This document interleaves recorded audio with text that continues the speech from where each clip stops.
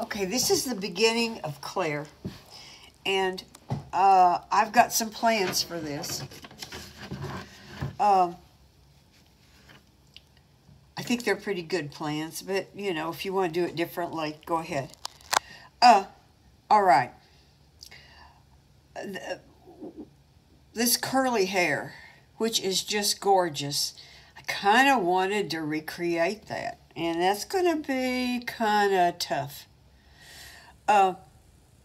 At least the way I've, if you're very, I don't want to call it realism, but you know, that. All right, so part of what makes this work too, besides that this is a gorgeous child and these skin tones are just fabulous here, but besides that, you have these highlights where the sun is hitting her hair. So this is mostly backlit. So the sunlight is hitting her hair up here. You see these little fine strands out this way and coming down. And then look behind her. You see these areas like here, and they're not solid. They're kind of broken up because this is hair. And it's only where the sunlight hits the hair that you're getting this halo. She has like this little halo. And so what we're going to do is we're going to mask this area. And by mask it, I mean mask it with hairs in it, not with a solid shape. So that gets pretty difficult. Let me explain one other thing about your drawing before we get started, because as usual, I found an error in my drawing. On your piece, you're going to find a line right under here on the eye, and it looks like that's the whole lower lid, like maybe the lashes would come off from, let's see if I can hold it up like this. Like maybe the lashes would come off of that area, but they don't. They come off of up here. You can't see that area of the lid that's above the lashes that touches the eyeball. Right here, you can't see it from that angle, and this is a little crease under her eye that she just has. So, take note of that when after you trace it off, why go over and look at where to put lashes on this, because that side of the drawing doesn't have lashes. Also, I came back and I decided I had some of my lines too dark. And I very, very gently lifted these back to be a little bit lighter with my magic eraser. I also have some areas that have dotted lines, which you may choose to use or leave out. One of the things about the dotted lines, when Bill and Christina Dale went to that workshop with, what's his name? Ted Nuttall. And he does a lot of dashed lines on his. I still think it's more important to have them be pale than to have them be dashed, but you could do that. Be sure when you trace this that you do make some marks for the knuckles, because you want to get these placed correctly. Okay, so on masking, in order to take this abomination of a brush, look at that, okay, and use it to make these some of these individual hairs. We're not going to rely entirely on this. Please don't rely entirely on this. It would be a bad, bad thing. We need to be able to stroke this way, and that means we need to mask this off, and we need to mask this off. Also, when you're looking at your drawing, it's hard to tell where the ear is. You really have to study it. This is the top of the ear. Here's the area going into the ear canal. Here's the side of her jaw and the lobe, which is right there. Gee, that still looks funny to me. Yeah, she's got what they call an attached lobe, I think. So do I. Okay. So,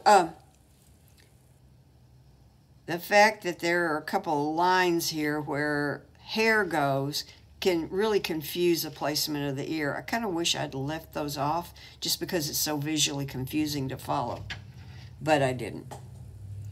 Okay, if you want to not trace those two lines, you could. So we are going to go back to this, which I find difficult sometimes, and oh dear, I don't have a folded over spot on this. How did I manage to do that? Oh, I know, I loaned it to Lolly. I blame Lolly. So I'm going to have to pause the video while I find it. Well, I partially rescued it. I may never get this roll of tape right. So this is not a 99-cent roll of duct tape, you know, the packing, the kind you tape boxes together with when you're moving. And so it's really great for this, but you need to be sure you've got it, the end folded over so you don't lose the end. Okay, I've got a piece of it laid right here, and I'm going to lay a piece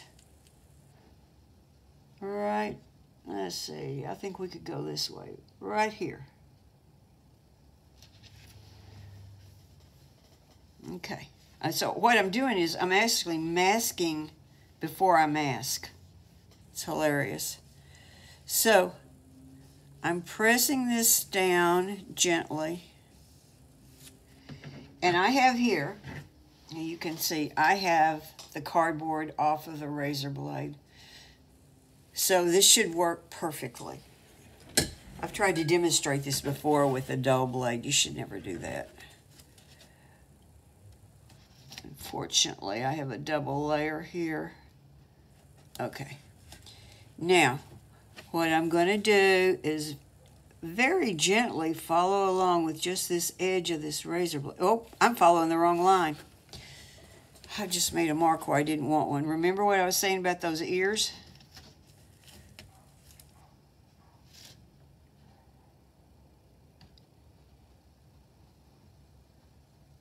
Here's the outside of the ear and the side of the head right there. Okay. It's amazing that you don't just ruin your paper like this. The sharper and finer the blade, the less damage it does. And you don't have to press very hard, because if you press hard, then you go down into the paper. But this will cut through the tape without you having to press hard.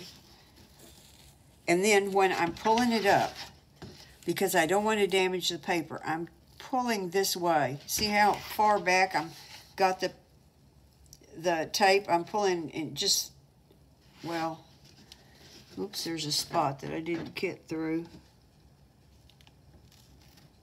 Okay. I'm pulling back in this direction slowly.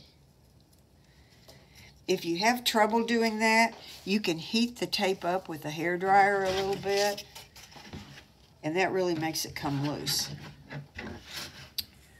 All right, so we're going to follow along the side of the head. You know, I don't want to make a line like this through the skin, but along edges like this, it does no harm. If you want something to really have a crisp, clean edge, this is a great way to get it. Okay.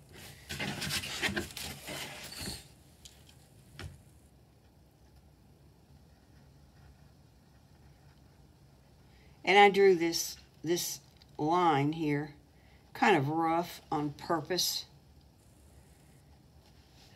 I just don't like it to look too calculated.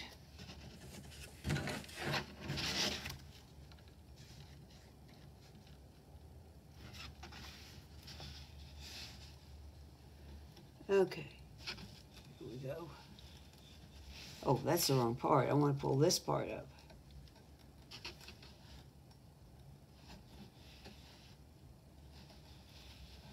Okay.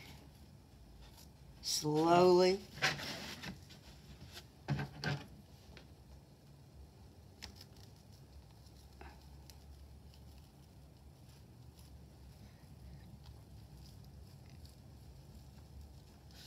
There we go.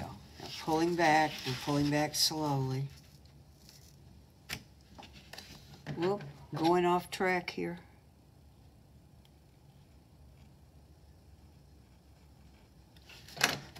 I had another little cut in it, so I'll come down this way. Slowly pulling way back.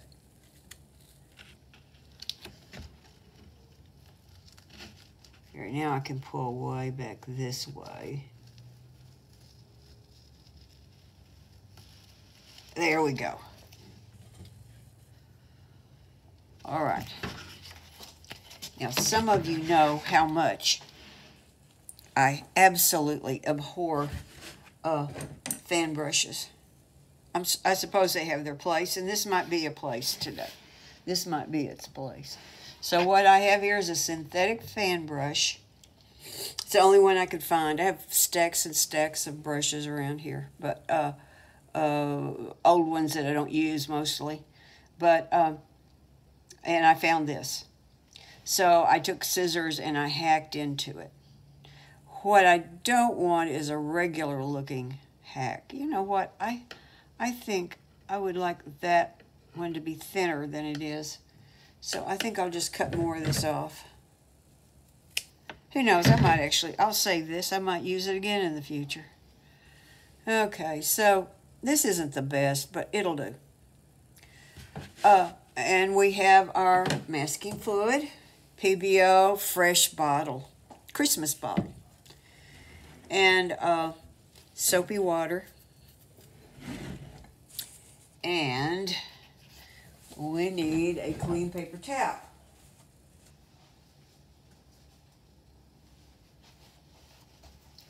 Okay, now we're all set.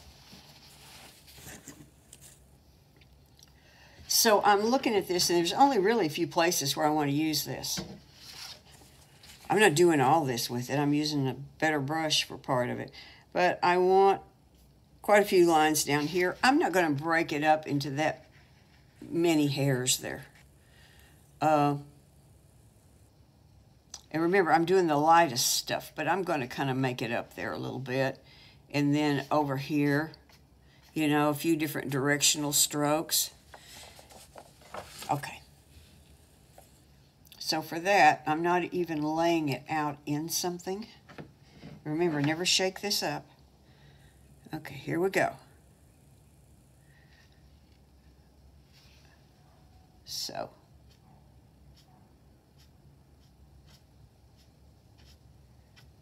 Wash it off. Oops.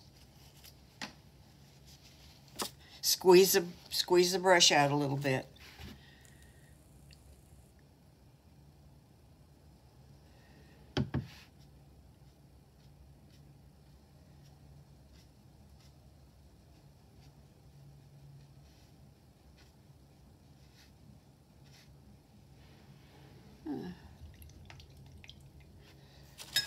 Now that doesn't mean that I'm not going to come back and fill in some places and make a few places more solid. I am. That should get me a good start there. Okay. Let's just do the same kind of thing over here. And I'm not trying to follow the hair here because there's really not any. It just looks pretty solid there.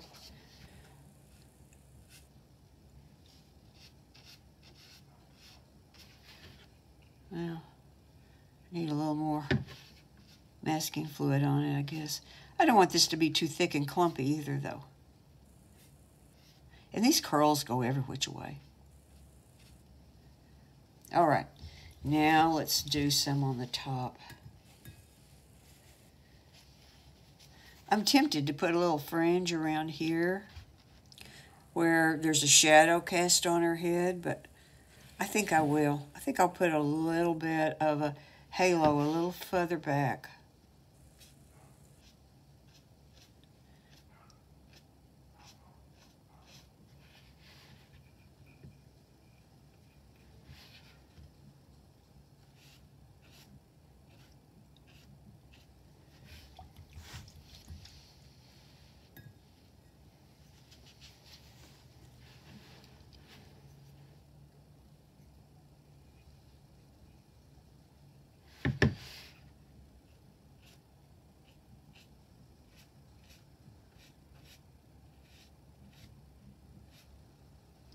Well,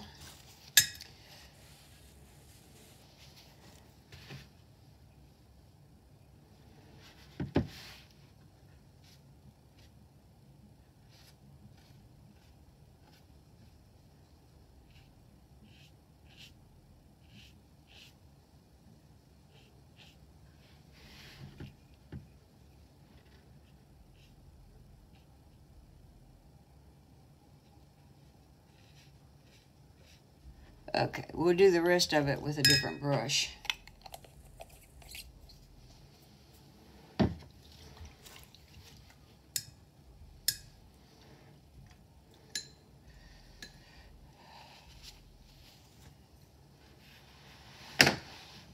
So I have a bottle cap here. These are great for pouring your masking out into. The smaller the better.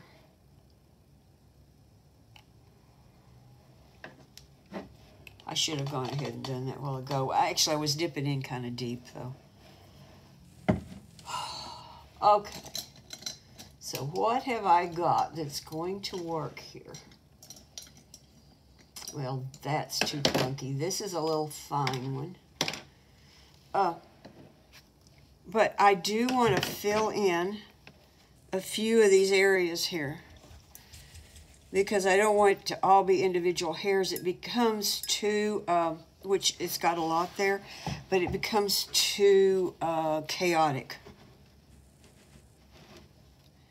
So let's fill a lot of these areas in, particularly close to where they meet the head.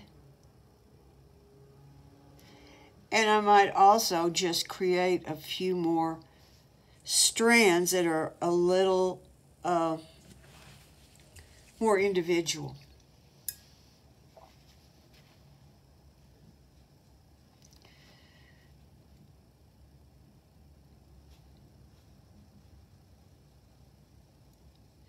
Yeah, I just felt like doing that right there.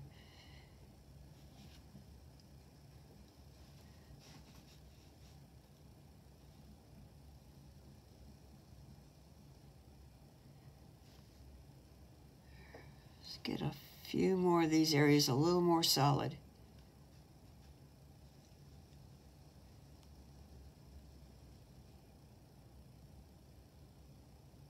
I think that'll be enough. If I need to fill more of it in later, I can do that. All right, so let's go to this side.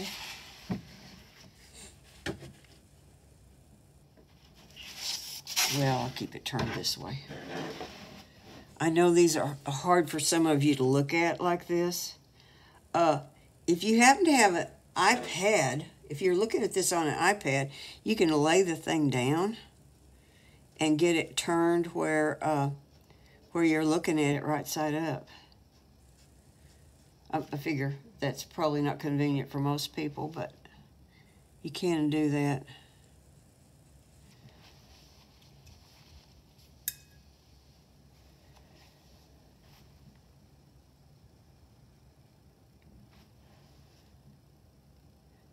So a lot of these light spots are going to run behind other hairs. Don't let that worry you.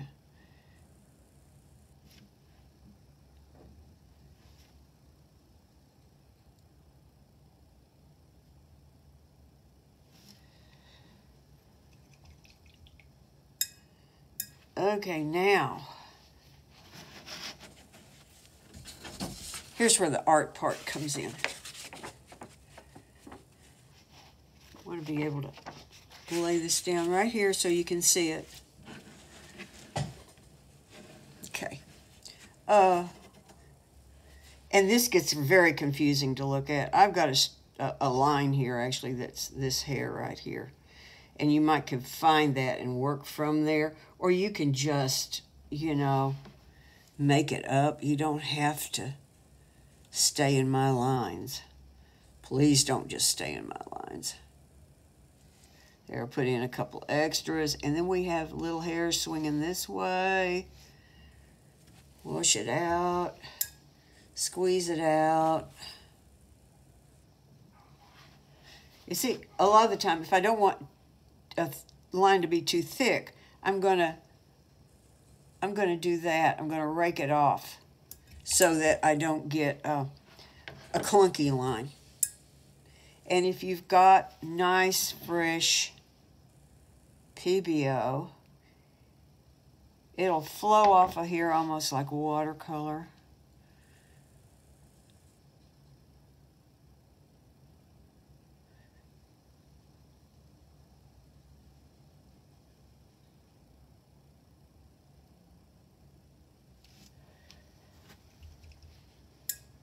You know, I thought this was going to be just a real bitch.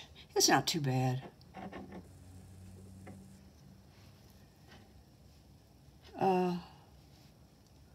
Well, there's those, and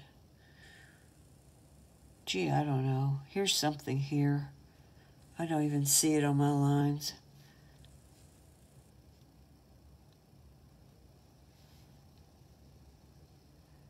Maybe I'll just make a few extras because I feel like it. You don't want them all to run parallel. They are very individual here. I hear Claire is something of an individual herself. This hair right over in here is not that light, but I would like to be sure that I preserve it. I can tint it later. And if I run this right on top of these other lines, they may pull up.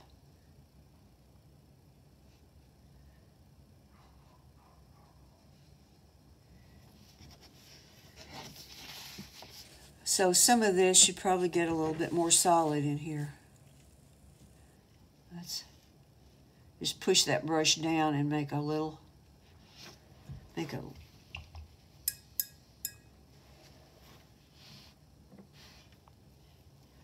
I wasn't going to put all this on the video, but the more that I work with it, the more I can see how it might be helpful.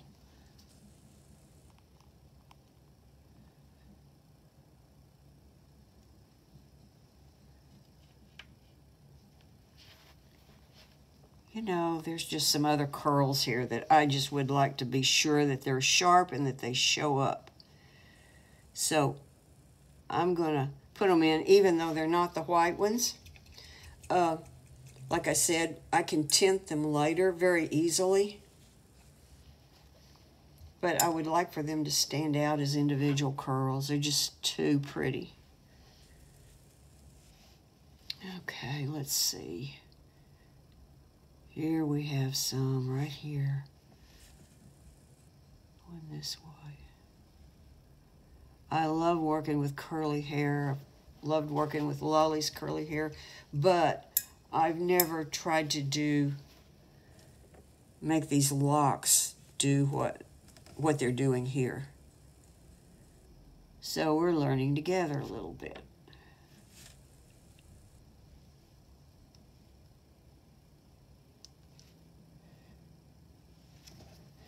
And remember, if a little bit of mask goes down, it's covered. You don't have to have a thick line of mask for it to work. It will work. Okay, maybe I'll just do a few more of these. They're just so pretty. This one curls back up that way. Yeah, I like that. There.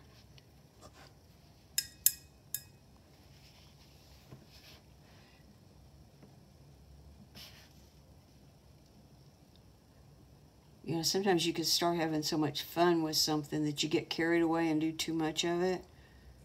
I'm really not concerned that I'll wind up with too much of it. The major thing is not to have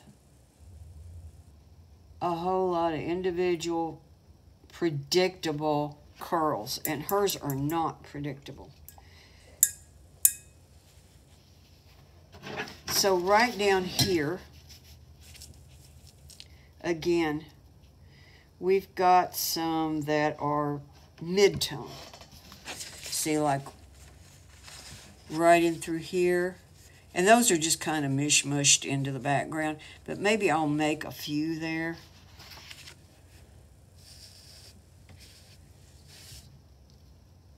So, oh, there's one that does this. I just love those that do that. I know you can't see what that is, and I don't have a word for it. The curl's going one way from where you're looking at it, and then it seems to be going the other way.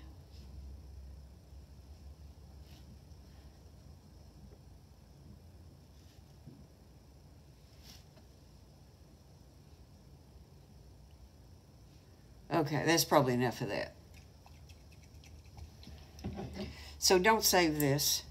You could throw the lid away, or if you're conserving lids, because you might be for some future other project, or to keep with your masking fluid, just wipe it out, or you can let it set up and then you can peel it out. Okay, we're going to let that dry. See you back here in a little bit. By the way, I have seen Lauren McCracken use drafting tape, which you could get at Hobby Lobby. And that would probably be easier to work with if you can see your lines through it okay. Now, the other thing is when I pulled up, which I already did it, but when I pulled up my tape, I pulled it up either this way or away from the masking. If you pull towards the masking, there's a chance you may pick up some of your masking and pull it off. I didn't have a problem with it, but I can see how it could happen. That's all. I think I'm going to go ahead and post this part just because it's been so darn long.